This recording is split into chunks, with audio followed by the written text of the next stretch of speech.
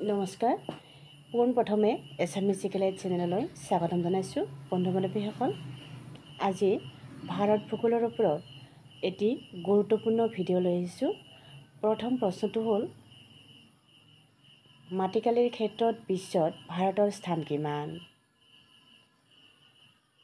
Answer option A সপ্তম স্থান।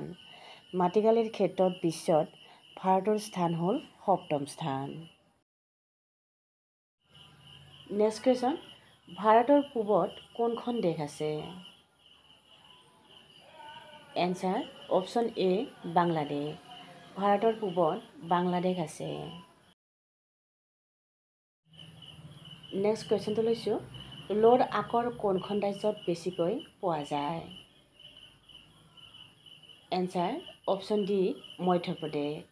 ল'ৰ আকৰ মধ্যপ্ৰদেশ ৰাজ্যত বেছিকৈ পোৱা যায়। নেক্সট কুৱেশ্যনটো লৈছোঁ, ভাকৰা নাংগল বান্ধ কোনখন নদীৰ ওপৰত নিৰ্মাণ কৰা হৈছে? Answer option B Shatadru. Bhakra Nangal বান্ধ শতদ্ৰু নদীৰ ওপৰত নিৰ্মাণ কৰা হৈছে। নেক্সট কুৱেশ্যনটো লৈছোঁ, দক্ষিণ ভাৰতৰ আটাইতকৈ ওখ শৃংগটোৰ নাম কি?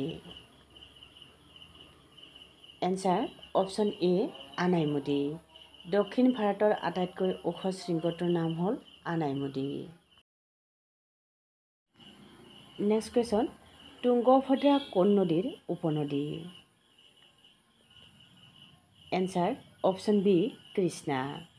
তুংগভদ্ৰা কৃষ্ণা নদীৰ উপনদী। নেক্সট কুৱেশ্যনটো লৈছোঁ, কৰ্ণাটক আৰু মহাৰাষ্ট্ৰৰ মধ্যৱৰ্তী ৰাজ্য কি? এনচাৰ অপশ্যন বি গোৱা। কৰ্ণাটক আৰু মহাৰাষ্ট্ৰৰ মধ্যৱৰ্তী ৰাজ্য হ'ল গোৱা। পৰৱৰ্তী প্ৰশ্নটো লৈছোঁ, সিন্ধু নদীৰ উৎপত্তি স্থল হৈছে শেষনাগ হ্ৰদ, অমিতাল হ্ৰদ, নাগৰ হ্ৰদ, মানস সৰোবৰ হ্ৰদ। ইয়াৰ কাৰেক্ট এনচাৰ হ'ল অপশ্যন ডি মানস সৰোবৰ হ্ৰদ।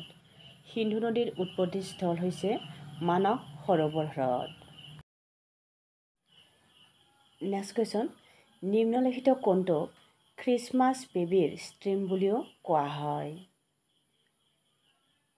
এনচাৰ অপশ্যন চি আলনিনো পানীৰ প্ৰৱাহ।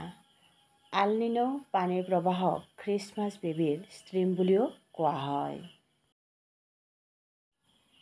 পৰৱৰ্তী প্ৰশ্নটো লৈছোঁ, ভাৰতৰ প্ৰমাণিত সময় নিম্নলিখিত কোনটো স্থানৰ দ্বাৰা নিৰ্ধাৰণ কৰা হয়? Answer option C Allahabad.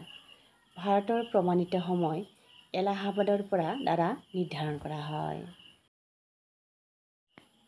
Next question, এই প্ৰাকৃতিক অঞ্চলবোৰৰ কোনটোত পেঙ্গুইন চৰাই পোৱা যায়? এনচাৰ অপশ্যন ডি টুন্দ্ৰা অঞ্চল। টুন্দ্ৰা অঞ্চলত পেঙ্গুইন চৰাই পোৱা যায়। নেক্সট কুৱেশ্যন, ৰিভাৰ চীন ক'ত প্ৰবাহিত হয়? এনচাৰ অপশ্যন এ ফ্ৰান্সত। ৰিভাৰ চীন ফ্ৰান্সত প্ৰবাহিত হয়। নেক্সট কুৱেশ্যন, নিম্নলিখিত কোনটো ঠাইত বনাঞ্চলৰ সৰ্বাধিক শতাংশ আছে? Answer option C Mizoram. মিজোৰামত বনাঞ্চলৰ সৰ্বাধিক শতাংশ আছে। নেক্সট কুৱেশ্যন, নিম্নলিখিত কোনখন ৰাজ্যৰ পেট্ৰ'কেমিকেল উদ্যোগৰ বাবে আদৰ্শ পৰিস্থিতি আছে? Answer option B Gujarat. Gujarat ৰাজ্যৰ পেট্ৰ'কেমিকেল উদ্যোগৰ বাবে আদৰ্শ পৰিস্থিতি আছে। নেক্সট কুৱেশ্যন, নিম্নলিখিত কোনটো বিহাৰত স্থাপিত প্ৰথম চেনিকল? Answer option A মাৰহৰাট। মাৰহৰাট হ'ল বিহাৰত স্থাপিত প্ৰথম চেনিকল। নেক্সট কুৱেশ্যন, এই দেশবোৰৰ কোনখনত চেচুৰা মৰুভূমি আছে? এনচাৰ অপশ্যন চি পেৰু। পেৰু দেশত চেচুৰা মৰুভূমি আছে। নেক্সট কুৱেশ্যন, নিম্নলিখিত কোনখন ৰাজ্যত দাচিগাম বন্যপ্ৰাণী অভয়াৰণ্য আছে? এনচাৰ অপশ্যন বি জম্মু আৰু কাশ্মীৰ। জম্মু আৰু কাশ্মীৰত দাচিগাম বন্যপ্ৰাণী অভয়াৰণ্য আছে। নেক্সট কুৱেশ্যন, নিম্নলিখিত কোনটো আটাইতকৈ ধনী মাটি? এনচাৰ অপশ্যন ডি পলসুৱা মাটি। পলসুৱা মাটি হ'ল আটাইতকৈ ধনী মাটি। নেক্সট কুৱেশ্যন, নিম্নলিখিত কোনটো গৰম সাগৰীয় প্ৰবাহ? এনচাৰ অপশ্যন বি পূব অষ্ট্ৰেলিয়ান শাখা। পূব অষ্ট্ৰেলিয়ান শাখা হ'ল গৰম সাগৰীয় প্ৰবাহ। পৰৱৰ্তী প্ৰশ্নটো লৈছোঁ, ভাৰতৰ বিহাৰ প্ৰদেশত নিম্নলিখিত কোনটো গীজাৰ আছে? Answer option A Sitakunda. ভাৰতৰ বিহাৰত সীতাকুণ্ড গীজাৰ আছে।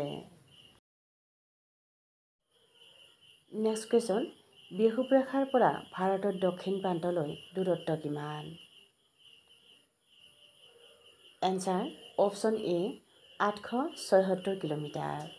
বিষুৱ ৰেখাৰ পৰা ভাৰতৰ দক্ষিণ প্ৰান্তলৈ দূৰত্ব হ'ল 876 কিলোমিটাৰ। নেক্সট কুৱেশ্যন, কোনখন সাগৰত আন্দামান আৰু নিকোবৰ দ্বীপপুঞ্জ অৱস্থিত? এনচাৰ অপশ্যন চি বংগোপসাগৰত। বংগোপসাগৰত আন্দামান আৰু নিকোবৰ দ্বীপপুঞ্জ অৱস্থিত।